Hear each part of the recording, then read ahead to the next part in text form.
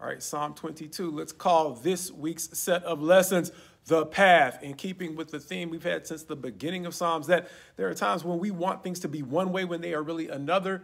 3 times in this week's set of lessons, the path or the way is going to be an issue, and not simply telling us kind of Christian cliche, you should stay along the right path, but it's telling us the confidence and even the sense of security and comfort that can come from following a well-lit path.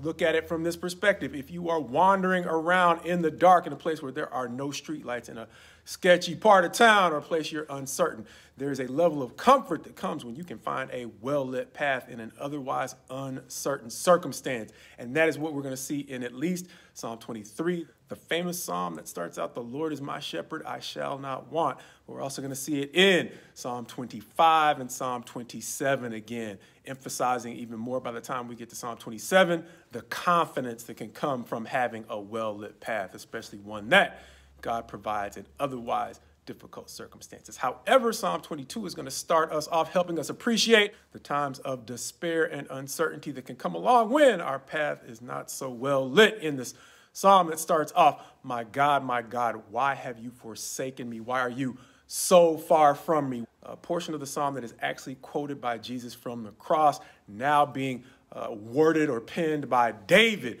who's going to go on to say, day by day, I kind of grope for answers, and night by night I get no rest, reminding us of some of the uncertainty that plagued Job during his ordeal with loss of stuff and kids and, honestly, support of friends and family. And so here David is going to show us that Job is not the only one, as he goes on to say, "But you are holy, and in you our fathers trusted, and they were not put to shame for putting their trust in you. However, I'm a worm and not a man," and the very people who might be able to understand David's circumstance seem to have turned on him, and they are actually, much like Job, his source of grief and ridicule. And to make matters worse, David does not seem to have taken this role for himself. It was actually cast upon him by God, the same God he started off the psalm by saying, "Why won't you speak to me and help me understand what is going on?" As he is going to go on to say once again, "Please be not far from me, because trouble is all around and there is none to help." As for his condition, he is poured out like water, a theme that we used for the first sermon in this run through the Psalms. We used it to say that, once again, the Psalms can be like a cool drink of water to those who are, in many ways like David here, isolated, but they can help us understand, wait a minute, there's somebody else who, even if they're not a real person who can offer me some words of support, there's somebody else who has been through this, and simply hearing those words, that they've been through it, and as the psalm is going to conclude, they were able, even in the midst of their depression, to encourage others. Wait a minute, as alone as I feel, the reality is I am not the only one. Reminiscent of what we saw God encourage Elijah with when he was in the cave, where he thought he was the only one still serving God. God reminding him not only were there 7,000 who had not bowed the knee to Baal, indicating their disloyalty to God, there were also 2 others who were actually going to be able to help Elijah accomplish the work that seemed too heavy for them. However, back in Psalm 22, where David feels like he is poured out like water, he is going to go on to describe his enemies as being roughly 3 types of animals, maybe 4.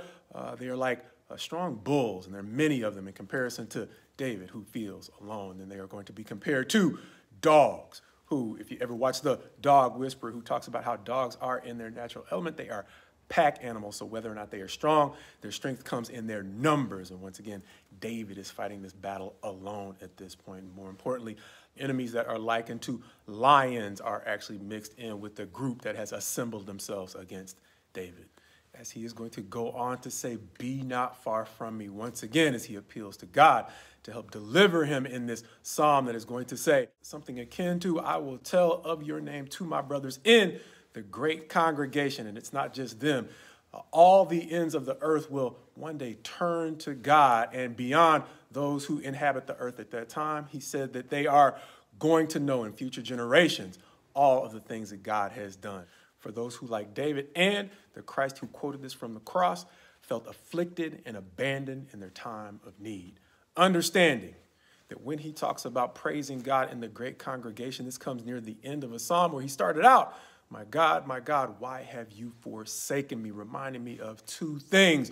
One we call home field advantage in sports. It is that extra bump of energy a home team can get when they are fatigued, but the love from the crowd can give them what seems to be an extra boost of energy that you might not have on enemy territory. However, understand that what we are seeing here out of David and quite possibly the Christ is another level of maturity, understanding how much of the psalm talks about the way in which they are isolated and abandoned, not only by the people around them, but by God, going back to what we noticed in Job as well, and understand how in all three of these, Job, David, and the Christ, there is another level of maturity that allows them to draw on the love that they have for the crowd to get the same bump of energy that most of us can feel in the love that we get from the crowd.